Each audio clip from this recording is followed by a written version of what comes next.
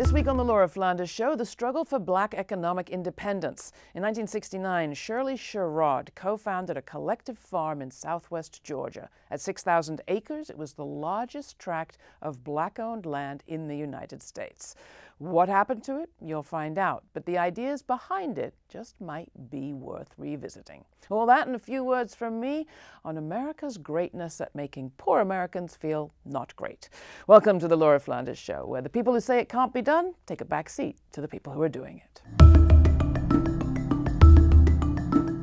Not a lot of people have had a chance to design a new community, a community that would be different and equal, co-owned by its residents. But our next guest was part of a process just like that in the late 1960s in southwest Georgia. What happened to the new community's land trust that they planned at that point? You'll hear. But let's just say they were way, way ahead of their time. Perhaps their time is coming back. Shirley Sherrod is a longtime civil rights organizer and trainer. You may remember the scandal when right-wing propagandist Andrew Breitbart doctored a tape of her and got her fired from her appointed post as Georgia's State Director of Rural Development for the United States Department of Agriculture. Well, she won a settlement there, and she's never stopped fighting. Today, she sits on the executive committee of the Southern Rural Black Women's Initiative for Economic and Social Justice. It's a collective of women leaders in the South. She also works with the Southwest Georgia Organizing Project, and the New Communities Land Trust continues. I am very pleased to welcome her to our program. Shirley, welcome. Thank you. Oh, well, let's get right into it. You said, I've seen you say it many times, you never intended to live in the South or work on a farm. What That's happened? so true, because I grew up on a farm, had to do that back-breaking work, so I wanted to get away from that, but I also wanted to get away from the conditions we lived in the segregated South, so describe especially a little in Baker. bit what your family history had been there in Baker County, southwest Yes. Georgia. Yes. Well, growing up on the farm, we owned our land, so it was different from those who lived on farms owned by plantation owners or other white people. But the difficulty came in that we had a sheriff who ruled everyone and everything. He had the county locked down, so to speak, so much that you couldn't even ride through Baker County without being stopped. If he was drunk, many other things could happen to you. So he collected money on the road. Oftentimes when we had family coming to visit from the north, for example, we would meet them at the county line. Sheriff Gator Johnson, right? That's right, that's right. How did your family get land in the first place? You know, that's interesting because, and I've done a lot of research on it to try to figure out just what happened. I don't know where they were as slaves, but I did find them in the 1870 census in Baker County. They started out as sharecroppers, and their goal was to sharecrop and help each family member get land. So when I say each family member, it's my grandmother's father's siblings as well as his siblings. So they were able to work, help each other, and where I grew up was called Hawkinstown because they had bought probably together 5,000 acres of land. And what did working together enable them to do that if they'd been trying to make it on their own would have been so difficult? Well, each, you know, helping, my uncles would always tell this story that my grandfather from my mother's side of the family was like the judge in the family. So if there was a dispute, if he solved it, everybody would abide by it. He would also say, you know, if one family member finished their work on their farm and they decided they were going fishing or whatever, you know, to have fun, he'd be out on the road saying, "Where are you going?" And he said, "Nope." And everyone would have to go and help each other. It was, you know, they had a tight bond during those years, and it really, that's what I grew up with, working and being proud of the fact that we were acquiring land and assets, but I didn't want that life. So 51 years ago, I think, this spring, yes, you were set on leaving and something happened. Yes, I was a senior in high school, actually not even applying to schools in the South, because I thought back in those days you'd probably meet your husband on the college campus. So I didn't want a chance even marrying someone from the South. And I was secretly planning all of this. My father didn't realize I wasn't sending out applications to any schools in the South. But on the morning of March the 15th, 1965, I was called to the principal's office to be told that my father had been shot. And my 4 other siblings, all girls, were there in school at different levels of school, and they called them next. My father survived 10 days, but died on March the 25th.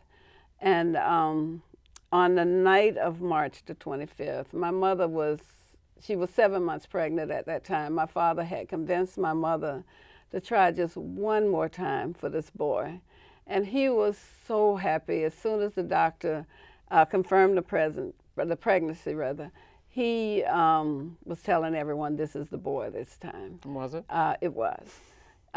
He didn't live to see him because he was born 2 months after my father's death. But when my father died, the house filled with people that night coming to try to comfort us. And I went into one of the rooms. We had just moved into a new home that my father had built. And I started praying and asking I felt I needed to do something. I was the oldest. And many thoughts came to my mind. I should go try to find this man and try to kill him. But I couldn't. When my father tried to train us to fire a weapon, I'm the oldest, and all of my young sisters were taking the gun and just shooting. And when he put it in my hand, all I could do was cry, So I'm just praying and asking, and finally the thought came to my mind. You can give up your dream of living in the North and devote your life, stay here in the South and devote your life to working for change. Now, I didn't know what I would do or how I would do it, but I made that commitment that night. Now, your father's killer was never prosecuted. Never.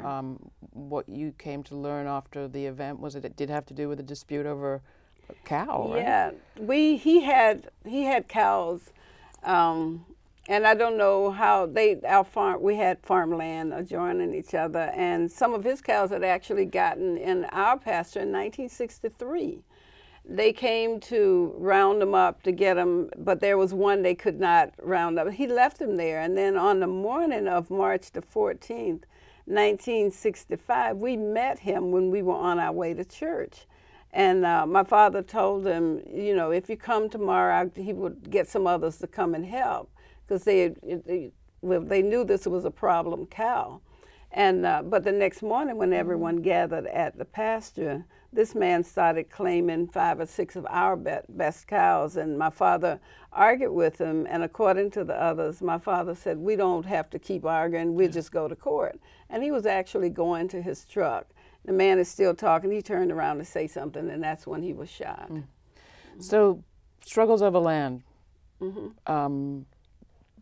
are throughout your story.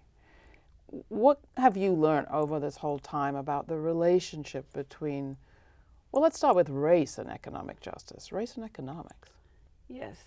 It's really, really tough when anytime you see, just looking at my father's situation, when you look at the fact that the family was working together for a better life for their children and children to come, he wasn't asking anyone to give him anything. He was willing to work for what he had, but there are others who don't want you to advance in that way. And I'm assuming this man shot my father simply because he spoke up to him, because you just didn't do that during those days. Race seems to come into just about everything we do. I mean, look at how it impacted me many years later in 2009. Here you've gone out and you've tried to do all you can to help a farmer who happened to be white, and then someone comes up to say you discriminated against the farmer. And I mean, I kept asking, who is this? Why? Because I knew what I had done, but the other thing I wasn't sure of, I had helped many white farmers, but based on our history in the South, I didn't think any of them would step forward to say what I had done for them. So I was totally happy and totally surprised when the white farmer I helped called to CNN to say, hey, she saved my farm, you know. You never did get an apology out of Andrew Breitbart, but you did get a settlement. He targeted you, though, coming back into this current period. He targeted you for a reason, because of your symbolic value in the South and to the movement. And I want to talk a little bit about what created that status for you, what made you such an important figure in the civil rights movement. Let's start with this question of land again. We just recently did a special on a upstate farm in New York called Soulfire Farm that's led by a woman of color. And she talked about the growth of women of color farmers today in numbers, but coming after a very long decline. Yes. What's the story? What's happened, particularly with women of color and agriculture in America? Well, during my grandmother's years and even my mother's years, women were much more involved in the farming operations because those extra hands were needed. But then mechanization came, and all of a sudden it didn't take a big family, nor nor everyone in the family to actually operate the farm. It became the man's responsibility. And that's when I say the family was left out of the farm because, my grandmother's years, my grandparents had 14 children. And they were landowners and knew where their advancement would come from everybody working. That land educated a lot of us. And then if you look at the 60s, there's yourself, there is Fannie Lou Hamer, there's Ella Baker and North, but people organizing around land and food co-ops, disproportionately women, actually. You're right, because, when you look at the family, when you look at the communities, who's doing most of that work? It's women. But we've actually tried to do it in the background. That's what when you look at the church, it's the women doing most of that work. But see, when you grow up in the South, you're being told that you need to stand behind your man or stand behind men and let men take They have ways of telling you that in the North also, just so you know. Yeah, your role is to support, when the reality is you're doing most of the work. And not to say anything, men have their roles and their place, but we've done a lot of the work that we didn't get credit for. Well, one of the things that's so interesting is to think about what these stories tell us about what work is, what power is, what leadership looks like. I mean, the leaders that you've come up with don't look like the leaders that we see in our textbooks. For lots of reasons, but they do give a different picture of what leadership might be. You took real leadership in the 60s, you and your husband, Charles Sherrod, and the people you were working with in the civil rights movement, when you decided to create this land trust community called New Communities, Inc. Yes. I mentioned that you went through a process of imagining a new community. Can you take yourself back there? Because most of us haven't had that chance. Yeah. Can you take yourself back there? What was different about it? I can tell you it was so empowering because the reason why we came up with this idea is that we could have a mass meeting, and we were having them all over the area. Invariably, a family would come because their child either tried to integrate a school or they tried to register to vote, and they're living on land owned by a white farmer, and once he found out, he said they had to move. So they would come to the meeting, and now you have a whole family that's being displaced and a man that needs a job. We started having meetings and decided to create this a community that we wanted to call New Communities. We got our hand, we were able to get an option, I should say, on some land, and then we started bringing people together to actually talk about this community. We talked about education and the kind of educational system we wanted. We talked about health and the kind of health system we wanted. So there were experts who came in because we had to hire someone to help with the planning and so forth.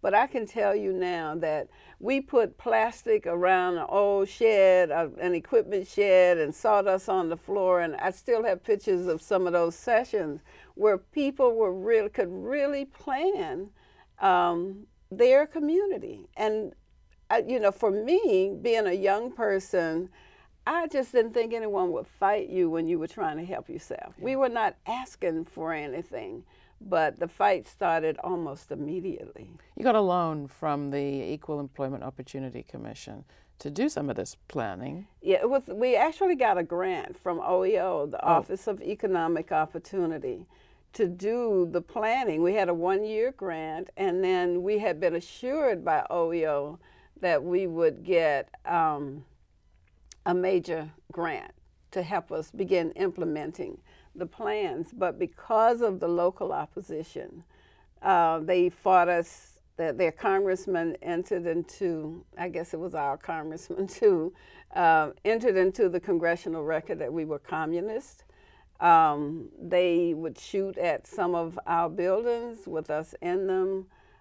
So many things they were doing on the local and state level, and they were doing them all to try to keep us from being successful. And in the end? Yes, so much so at the end of the year, when we should have gotten the major money, OEO felt it was too political and told us we had to go through the normal process, which was getting local permission, state permission, and then getting the actual money.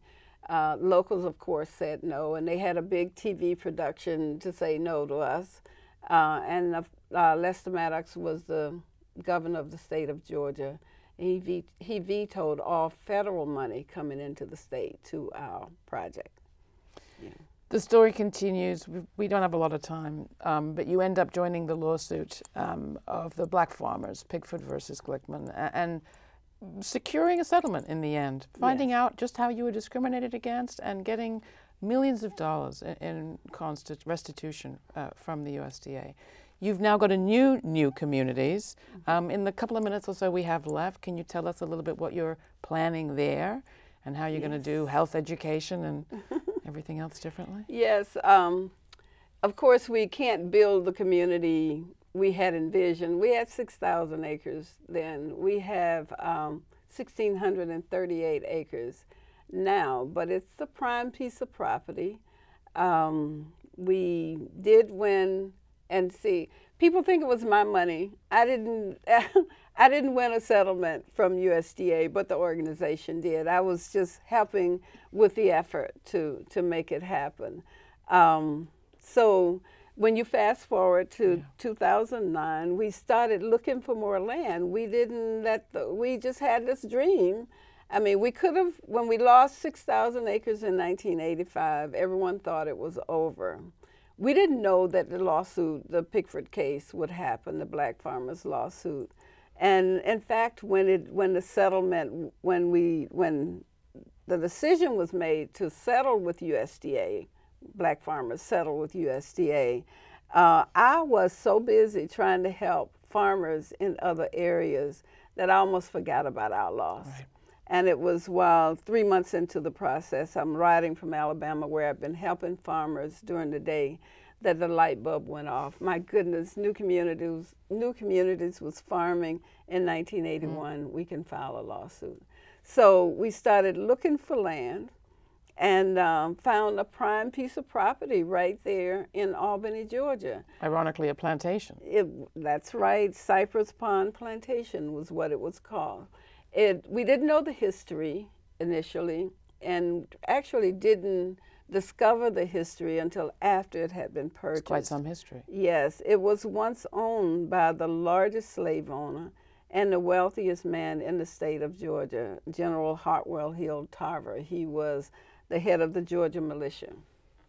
He held the largest number of slaves at this plantation. And he built there's this huge antebellum home or house on the property. It's about 13,000 square feet. He actually built that in 1851. It has a very, very interesting history. So what's your take on the Black Lives Matter movement? You know, I think it's a great thing to be happening now. I know that where I am, there's a lot of resistance, and I was listening to someone just a few days ago, all lives matter, but the fact is the acceptance of Black people and knowing that we matter as well, because we've had so many murders. My father is one of them. He mattered to us, you know, and to have others understand that, I think, is a good thing. And to have people begin to acknowledge that. I know there's resistance to it, but to have people understand that we matter. You know, we have a lot to contribute here too, and have contributed from slavery forward. What do you think economic development would look like if we really acted as if Black lives matter and women's lives matter? It would make such a difference in some of our communities, because with every statistics that's bad, we are higher than anyone else.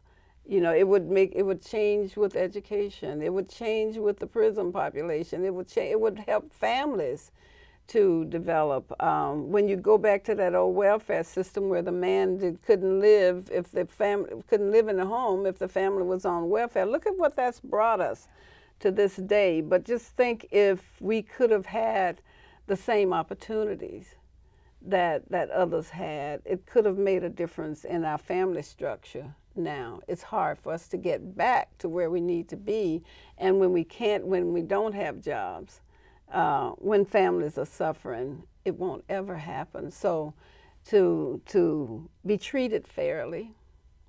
That would be economic development for you? Yes, yes. Thank you so much, Shirley Sherrod. Really appreciate all your work. Oh, thank you. You can find out more about New Communities, Inc. at our website.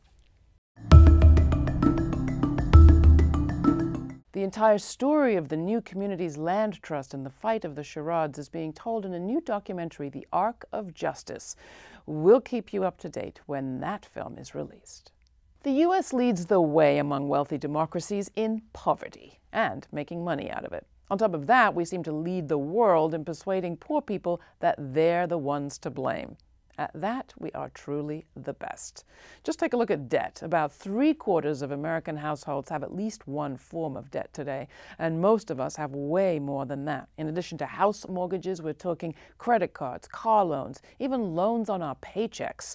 And lenders are making money hand over fist. The Center for Responsible Lending, a North Carolina nonprofit that tracks predatory lending practices, reports that payday loans carry annual interest rates as high as 400%. You want class war? Abusive loans are the great class warriors. They transfer wealth from the bottom to the top and drain assets out of families and communities, assets that could have been spent on lifting people up. They're also, if you like, the greenhouse gases of our social fabric, ever widening the wealth gap between families of different races. Families with annual incomes below $35,000 are much more likely to receive an exploitative loan, reports the center, and borrowers of color are 2 to 3 times more likely to receive an abusive loan compared with a white counterpart. None of this is news to people like this week's guest, Shirley Sherrod, who grew up in Southwest Georgia under American apartheid.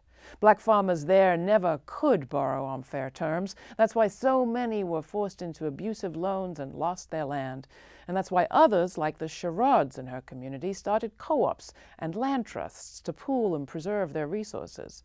When the Sherrods' New Communities Land Trust was finally forced into one of those abusive loans, they lost their land too. But they got more back later when they won $12 million in restitution after a decades-long lawsuit in which they proved discrimination of the most blatant sort. Before the case, we were made to feel bad as failures, says Sherrod. We were made to feel that we failed and that it was all our fault. But then there was all that documentation and restitution. Now Georgia has a new community land trust bought with the USDA's money, feeding and training the next generation of young Black, especially female leaders. It's just one example of what restitution can do. Now, how about more of it? To tell me what you think, write to me, Laura@lauraflanders.com, and thanks.